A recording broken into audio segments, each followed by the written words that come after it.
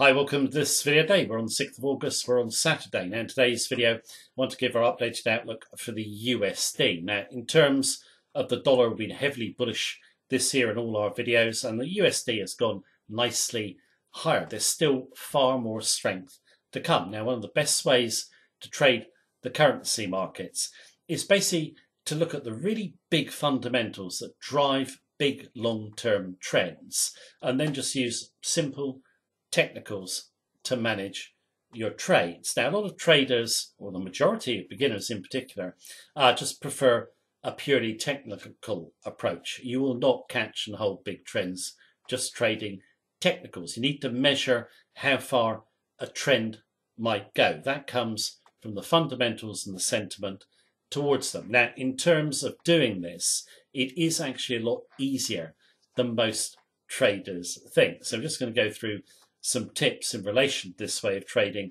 in this video. Now, a group of currencies that are particularly vulnerable against the USD, in our view, going forward, are the commodity currencies. So I want to focus on the following pairs: AUD USD, USD CAD, NZD USD, and finally USD ZAR. We'll go over to the charts in just a moment. Now, before we go to the charts, just always please do keep in mind that it's my view as of this current moment in time. It can, of course, change in line with market action and conditions. If you want to learn our trading strategies, all our techniques, and check out our daily sentiment and technical analysis of 14 FX pairs, just go to the link that's beneath this video and get live access to our member center. You can also follow us on our Facebook page and join our Facebook group of traders. Right, let's go and take a look at the trade setups. First chart we're on is USD CAD. It's a monthly chart. I'm just using this chart to show the big picture and to show where our target is, which we can't see on the daily chart. We'll go to the daily chart a little bit later and look at potential levels of entry, stop and target if you wanted to be long, of course, of the USD. Now, in terms of the USD, after that sharp fall there, we did work our way up. In 2022, we've come up from the 125 level to below the 130 level.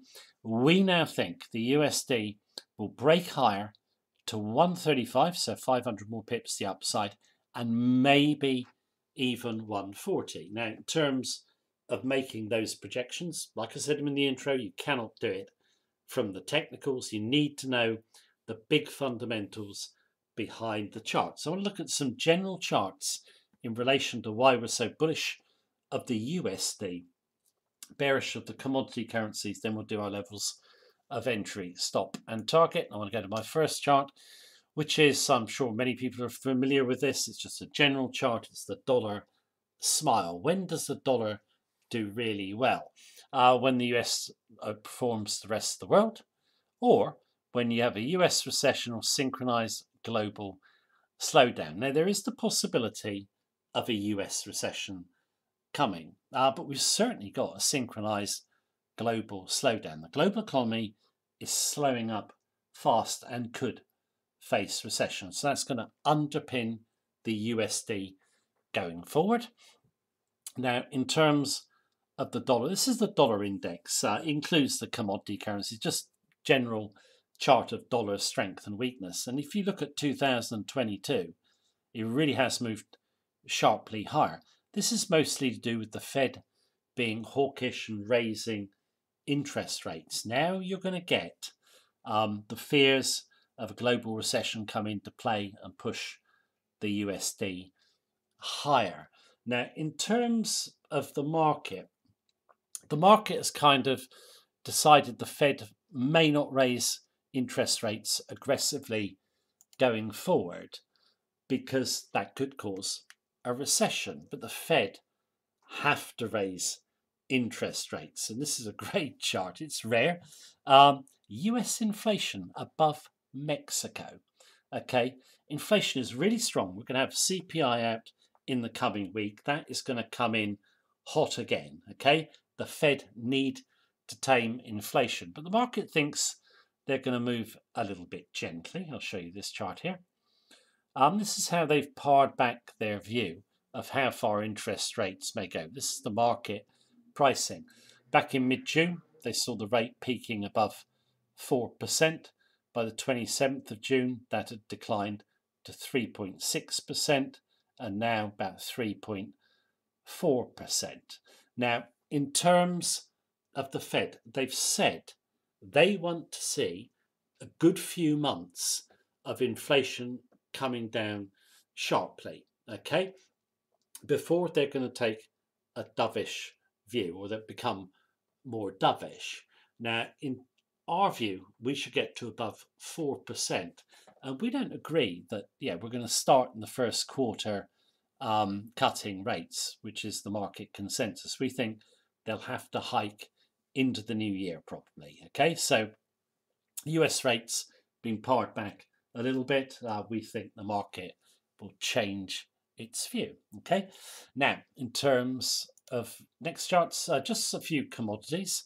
Now we know that if the US economy slows, not US economy, global economy slows, then obviously commodities come down. This is crude oil, which has been a huge bull market. During COVID, look at it, it was just roaring to the upside. No one was traveling anywhere, were they? There wasn't much crude oil being used. Why did crude rise in that environment? 90% of crude volatility is speculative. You removed speculators from crude oil, it wouldn't move much at all. Push up in COVID was driven by Fed stimulus. Fed stimulus drove the stock market higher, and crude is bought as a proxy to stock market strength. You then got follow on to the upside based upon the Russia-Ukraine conflict. That's now discounted. So we think that crude oil, it's rolled over below the 100 level. To get back to anywhere near fair value, needs to get to 60, then to 40. That will particularly weigh on the CAD if we fall lower. Obviously, Australia exports crude, and so does South Africa as well, but CAD is the main one impacted by crude oil. And here is an interesting chart. It's US gasoline. This is the average before COVID hit, okay, of gasoline usage, pretty firm. Look at it here. There's no demand, okay? Same with jet fuel, okay, going down. Look at it in 2019 where it was. Look at where it is now. Next chart. This is a good chart because this is crude oil demand from China. Now, in terms of China, it's the world's biggest commodity consumer, and its economy is in big trouble, and you're seeing crude go down. We've all seen the COVID lockdowns in China impacted on the growth, but also they've got a massive problem with real estate. I can't cover it in this video, but if the real estate bubble bursts, and it's looking like it might, the demand for commodities will drop dramatically, such as iron ore, for example, which is the main commodity export of Australia. Where else can we go? I should have some more charts on crude. We don't need any more on that. I'll just go to copper. Copper is known as Dr. Copper. In terms of it gives clues to the health of the global economy, just due to its wide usage in a lot of industries. Look at the fall in copper. Copper, we think, will go to 2,750, then back to 2,000. So the outlook for commodities is not rosy at all, and lower commodity prices will weigh on the commodity currencies. Right, let's go back and look at the trade setups. USD CAD first. CAD daily chart in terms of this exhaustion here and correction, that's on the market's view that the Fed will not raise interest rates aggressively. We get below 128, we push on a bit to the downside, get back above the level, then we find support on three bodies, and we're just trading away from first level support. So about 60 pips for us so far, so not much, but we're hoping for a lot more. I just personally think this is a buy. You could buy off support on strength, or just basically buy through the 130 level. We should go to 131, then 135, which is about here. The risk to reward is really good, just to 135, but I said we could actually run on to 140. So we'll see what happens with this one. AUD USD. Let's find it. Where are we? Okay, here's the AUD. Big trend is down, come down, rally, down. You get a rally. You come up to try and take out the 70 level.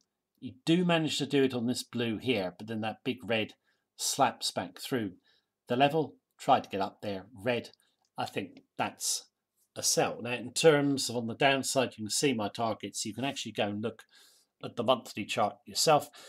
65 and then 60. So potentially 900 pips in this pair. Now what we're going to do is look at the last two pairs, NZD USD and USD ZAR. Right, so we're on NZD USD. We had a nice fall there, bit of a correction, then another fall, then we move up, correct oversold effectively. We get above 63, okay, but we can't hold. The red immediately comes back through the level. Then we come up to test 63 again, brief tail through, red, rejection and down. I think now the rally is exhausted. It was just short covering and we're going to go to the downside. If you wanted to play this one, you could sell a rally back to 63, look to come off the level on weakness, stop 63.70 behind second level. Or if we don't rally and we go through 62, just pop your stop behind 63. You can see the levels I'm looking for. 60, I think that should get hit, and then we should just run on to 55. So potentially, yeah, 700 plus pips on the downside. Last pair, USD ZAR. Now, in terms of the ZAR, not only is it a commodity currency, it's also an emerging market currency. It relies heavily on dollar funding. Now, in terms of dollar funding, it goes down as we have a global slow up. The emerging markets, tend to get hit the hardest. This is a fast-moving volatile pair. We had a nice trade here and took it to the upside in just it was about 6 weeks or less actually. We did 7% on the upside. Okay, so it's fast-moving and volatile. You don't need a big position when you're trading this pair. We then top out, come back, find support here on the 1650 level, the big blue push off. Then we retreat, blue on Friday. You've got double bottom here. I didn't draw in the level of support, but it's there. How would you play this one? You could buy a dip or buy a breakout above this level here. If you buy a breakout, you could put your stop behind these two bodies. I've presently got it back behind 1650. So I'd bring it up if we broke out. Upside potential again. You can go and look at the monthly chart. If you wish, you'll see resistance at 1850, then 19. So 1850 is, where is it? Bad up here, isn't it? Then 19 is at the top of my computer screen. So it's very little risk against the reward. Obviously, our view has got to come to fruition, but we like the look of all of these trades. And yeah, we'll see what happens. But yeah, very bullish of the USD. We shall see. Right, that is the video for now. Hope you found it useful. Take care. Have a good day.